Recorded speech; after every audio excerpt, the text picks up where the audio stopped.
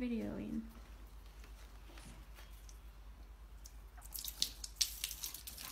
Whoa, Mommy. Don't kick me.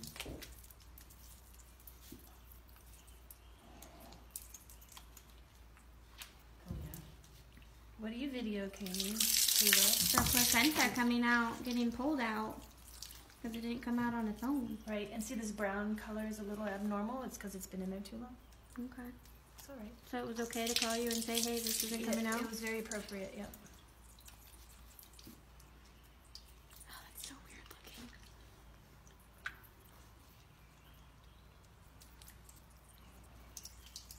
Can you not just hold your phone there and watch? I can watch the video. It's not as good as real life. I think we're done with that. All right. Thank you. Yeah, just let it shut up, feet.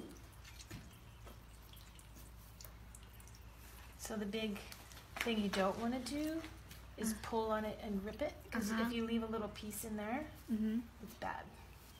That's what I was reading. Yeah, it can cause laminitis, Yeah. infection, Okay. and you don't want to damage the uterus because theoretically she's going to use it again. Yeah. So that's how much we've got out so far. It's brown, isn't it? Yeah, it's pretty brown. So how come we didn't do this before? Like Before what? Before the almost 12-hour mark. Because I needed to come see the baby. Okay. Okay, so that's one horn there. You usually don't come see our I baby. know, but we need to. With the retained placenta. Oh, goodness.